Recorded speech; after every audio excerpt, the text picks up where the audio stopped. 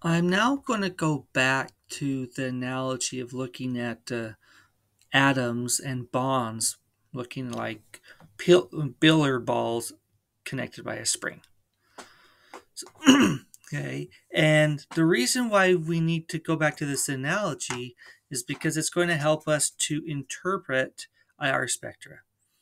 And when you interpret IR spectra, you need to understand what the peaks in the spectrum are representing and why they're at that particular wave number and why they're at a particular frequency, why they're at a particular intensity of absorption. And that's this analogy right here is going to help us do that. Okay, so recall, if you've had physics before, do you recall a law called Hooke's law?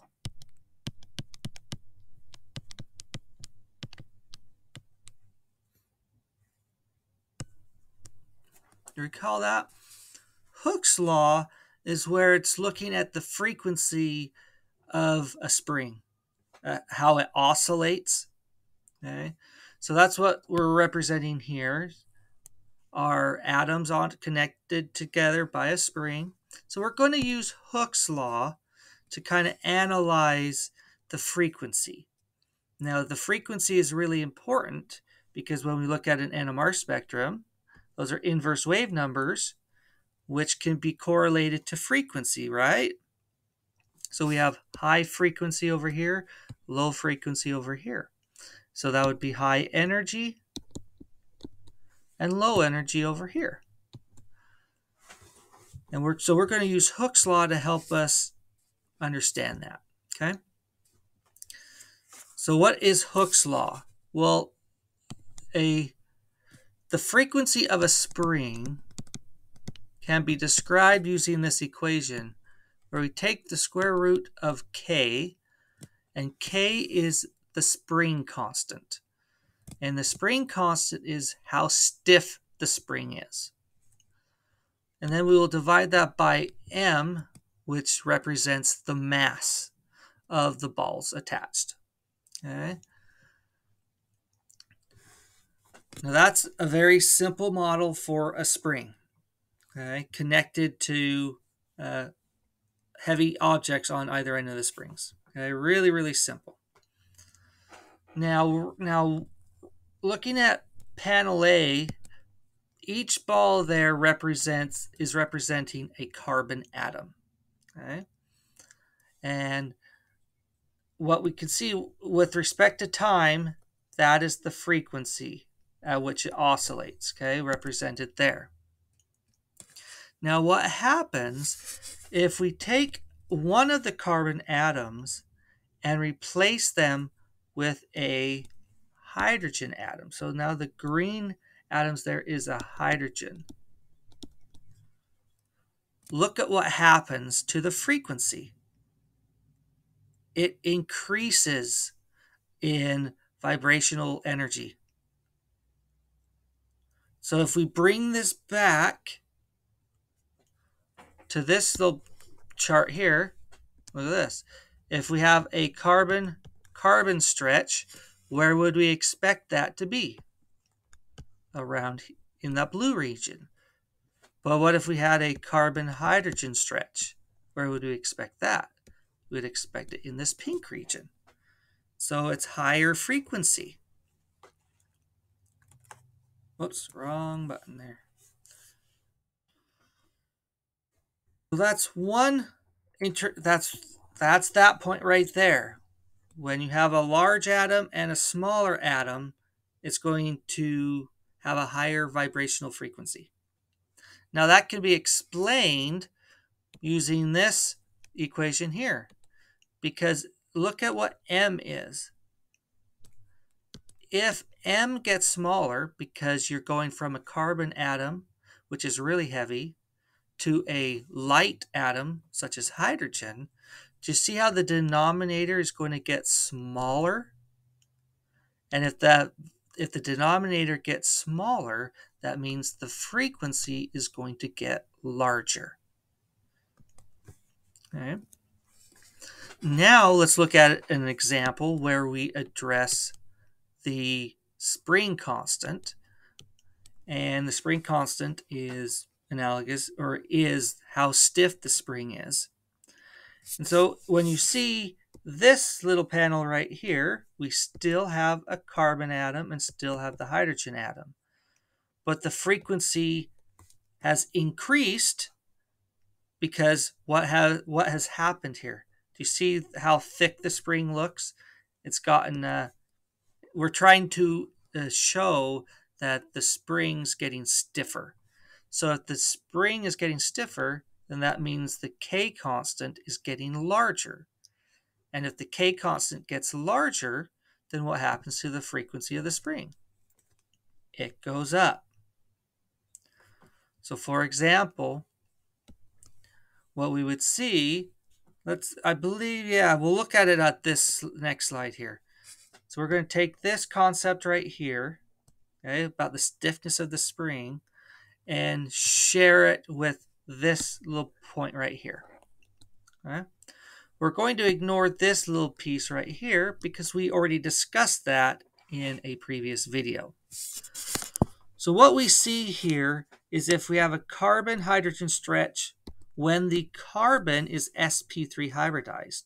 So that would look something like this, where we'd have a carbon like that, and then we would have, well, that's not going to work out so well. So let's go to my whiteboard, okay? And then we will take this and just do a little screenshot on it.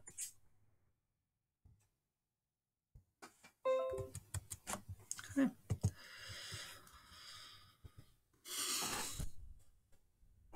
Okay. So what we have here is, let's look at the sp3. So we have a carbon-hydrogen stretch, which absorbs at 3,000 inverse wave centimeters. But an sp3 would look like that. Okay. And I'm going to extend out this bond just to prove a point. Now, if we look at a sp2 hydrogen, let's see here.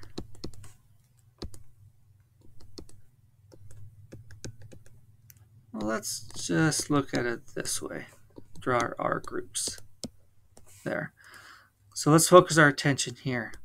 What I'm trying to imply here is, do you see that the sp3 carbon-hydrogen bond is really long, whereas the sp2 carbon right here, when you have a hydrogen-carbon bond on an sp2 hybridized carbon, that bond right there is shorter. And so that bond is shorter, which means it's stronger, or analogous to a stiffer spring. So we would see that, hey, that is going to be absorbed at a higher frequency, a higher energy. And then if we look at a sp hybridized, okay, R, so we're looking at an sp hybridized. Do you see the bond lengths difference? Long, short, shorter. And because this bond is shorter, it's stronger, it's a stiffer spring, and it's going to absorb at a higher frequency photon. Okay. So that's what that stiffness of the spring is talking about. Okay. Now, the next thing is, why are some peaks really, really tall and some are really short? Okay. So we can see this one right here versus this one right here. The amplitude is different. One's really intense, one is not. Okay. So it has to do with quantum mechanics, and I don't want to delve into that too much, other than I'll just discuss with you the basics. Okay. So if you see this molecule right here, this alkene, and we are focusing our attention on this carbon-carbon double bond stretch, which we can see is right here. Okay. Now we see, now take another alkene. So I'm going to go to the next slide. We have a carbon-carbon double bond stretch right there. But look, it's missing. Why is that carbon-carbon stretch not there? There's a difference in amplitude. Actually, it's still there. It's just really, really tiny in comparison to that guy. They're both alkenes, but why is one more intense than the other? And the answer to that is a difficult question to answer because there's a lot of quantum mechanics involved. But here's the simple answer.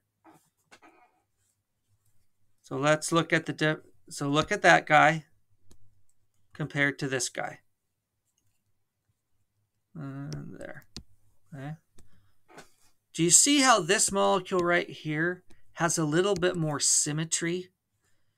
So if I take this double bond and like split it in half, this side and that side of the double bond kind of look the same. Whereas this molecule here, if I split it down the alkene, this side of the alkene and this side of the alkene look drastically different. When there is a larger difference, that is when you are going to get, or when it's not symmetrical, you're going to have a more intense peak. This one's more symmetrical, smaller peak, or it's really not, or it could not even show up. Okay. Here's another example, looking at the carbonyl stretch right here. Why are carbonyl stretches so intense? Well, because that carbonyl is polarized. More polarized a bond is, the more intense of a peak you will get.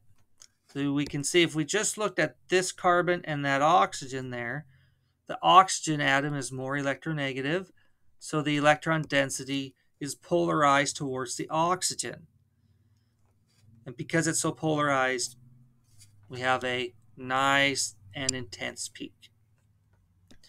Now this stretch right here, what I'm looking at is the stretch between the oxygen and the hydrogen. So I'm showing you that bond right there, that stretch. Now that is very polarized as well, right? It's polarized much to that way right there.